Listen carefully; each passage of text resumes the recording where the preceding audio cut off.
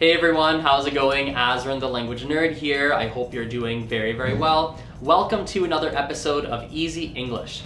Today we are at the Work Nicer co-working space here in Calgary, and we're going to talk to my friend Kyle about what he thinks true happiness is. I'm going to ask him that question. We're going to listen to his reply. Afterwards, I'm going to explain some of the harder or some of the more advanced or difficult things that Kyle said. With that aside, let's start.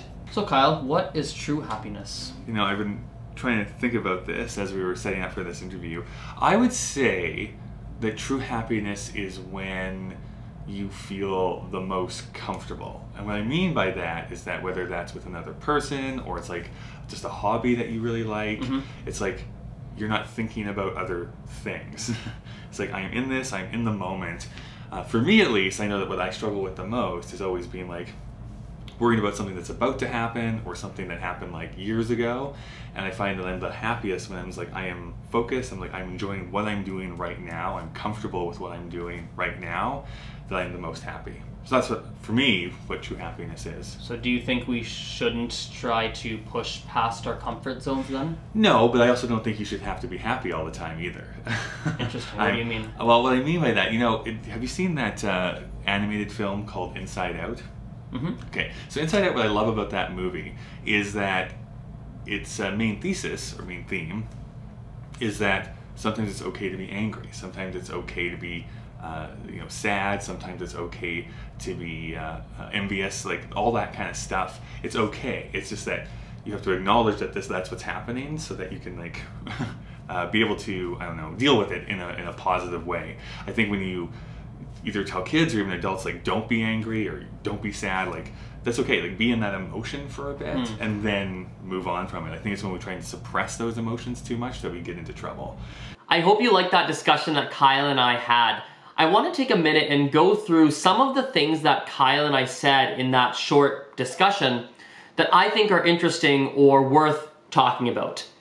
The first one is that you'll notice that in that video, Kyle used the word like very frequently.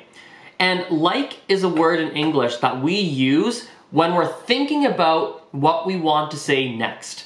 Sometimes when you talk, you don't always know exactly what you want to say next. You're thinking about the next words. Like is a word that we use to give us time to think about the next word. Kyle also said something really interesting, which is what I struggle with the most is worrying about what is about to happen. Now, struggle is a verb, in case you don't know.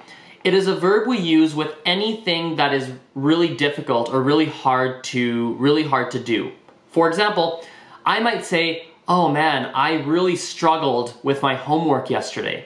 This means that my homework was really difficult and it took me a lot of time and I had to put a lot of effort into that homework assignment. So Kyle is saying that something that is very difficult for him, something that is very challenging for him, is that he always thinks about and worries about what is about to happen.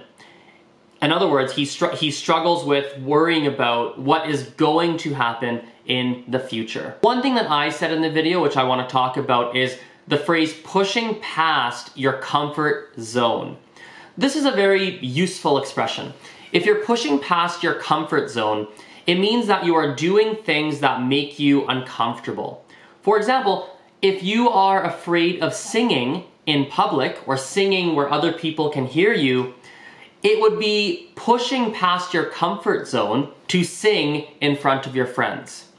Another example or another phrase that we use that has the same meaning as pushing past your comfort zone is to go out of your comfort zone. Another interesting word that Kyle used was the word envious. His specific sentence was, sometimes it's okay to be envious. Envious is just another word for jealous. It means that somebody has something, you don't have it, and therefore you feel jealous or you feel envious. You want what somebody else has that you don't have. That emotion, that feeling is being jealous or as Kyle said, being envious. Well everyone, thank you so much for watching this video. If you have any questions or comments, please tell me in the comments below and I will answer them for you. I guess I will see you in the next video. Bye for now. See you. Am I in frame? We're both in frame? We're both in frame. But you're just really tall. Well, yeah, I'm really tall. I'm just always afraid that it's not in focus. Because I can never tell from this far back because my eyes are too bad. It looks like we're in focus. Can I focus it, or is it manually? Yeah, that's what this button is right there. Well, just half press it. Yeah. Yeah, I think we're good. Should be. All right. Well, we're recording. I can see that the sound is recording there for us. All right. Question? Oh yeah. So Kyle, what is true happiness? Wait, what is it? What is true happiness? Yes.